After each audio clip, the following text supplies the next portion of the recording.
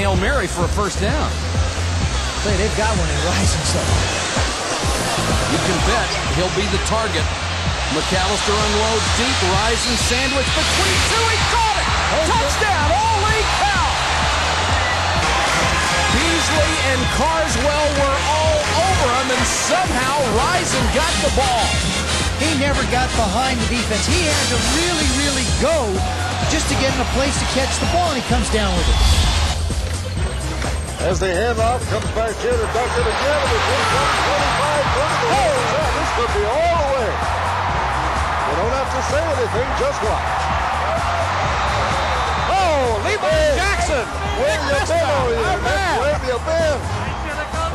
Levi Jackson all over again. Ohio State, Tico Duckett goes 88 yards. No flags as they pushed a hole open on the right side. We were about to say, here's the block by the fullback, Tony Rowland, and Duckett saw the goal line. He goes 88 yards.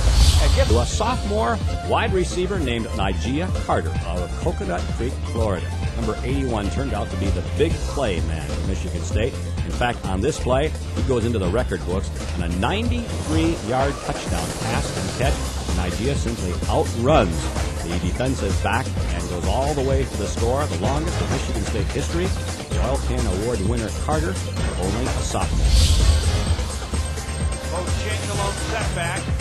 They'll hand to him, and Julian Peterson's got him in the backfield. Ball is fumbled. It's picked up by Amp.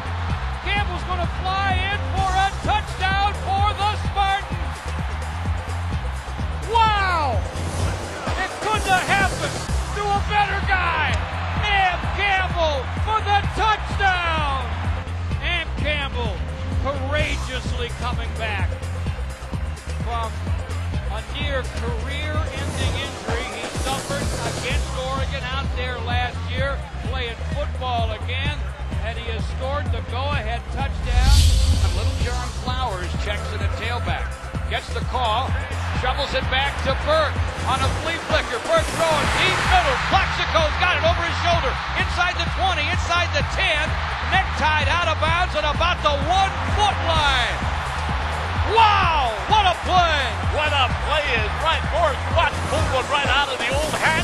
Perfectly executed play. Michigan State with a 69-yard strike to the 1-foot line. The young man who was a soccer whiz at Lakeland with a chance to give his new head coach a victory in his first game. Paul Ettinger, 39 yards. Got it. Good. Michigan State beats Florida. Bobby Williams a winner in his first game. Steve Spurrier his first ever 3-game losing streak as the head coach of the Florida Gators. The Spartans of the Big Ten beat the Gators of the SEC. And he has Hart behind him. He's under center. Medium drop. Hit as he throws. The ball is loose. The ball is loose. It's scooped up by Domata Peko. Domata down the sidelines. He's at the 35. He's at the 30. The 25. The 20. He's inside the 10. He's going all the way. Touchdown MSU. Cliff Ryan caused the fumble, and Domata Peko just took it to the house. Wow! What a great run. That was the longest run he's ever had in his life. I don't think he's going to ever get to that hit zone. We got him unofficially for a 70-yard scoop of the fumble. 4th down, less than a yard for Iowa, just outside the Spartan 20. He starts his tight end in motion right to left. Hands to Green. Got him. He's hitting the backfield. He's hitting the backfield. Adam Decker with the play of the game. Adam Decker sticks Sean Green behind the line of scrimmage. The Spartans hold Iowa and take over with 2:10 to play.